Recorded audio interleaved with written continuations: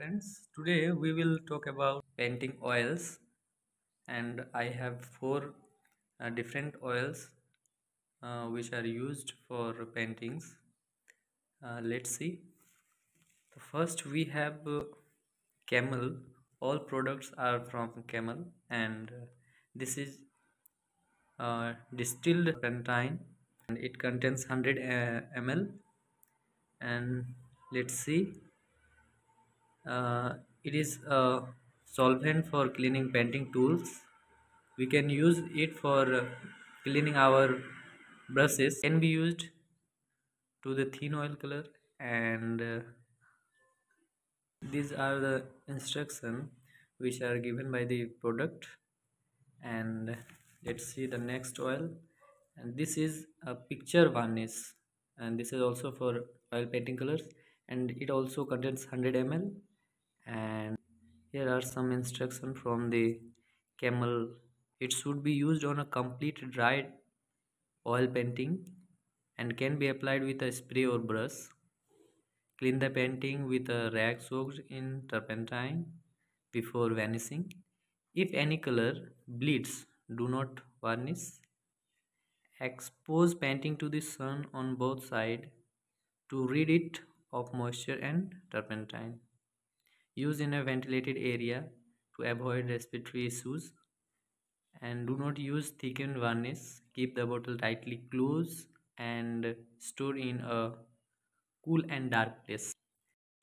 The next is purified linseed oil. It's also 100 ml, and its price is 110 rupees.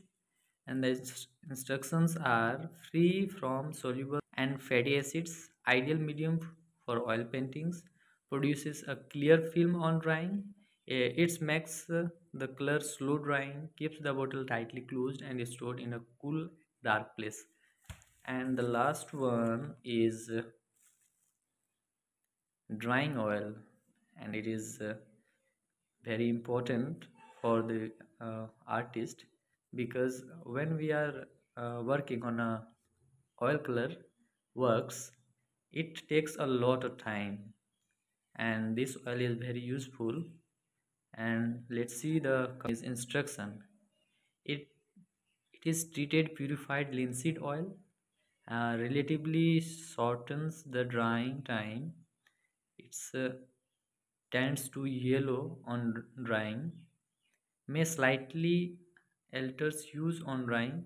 Keep the bottle tightly closed and stored in a cool and dark place. All products should use in a ventilated area to avoid respiratory issues, because this all, when we are using these oils, it smells some different, and maybe it may cause respiratory issues. So be careful while using these all the products. And thanks for watching this video.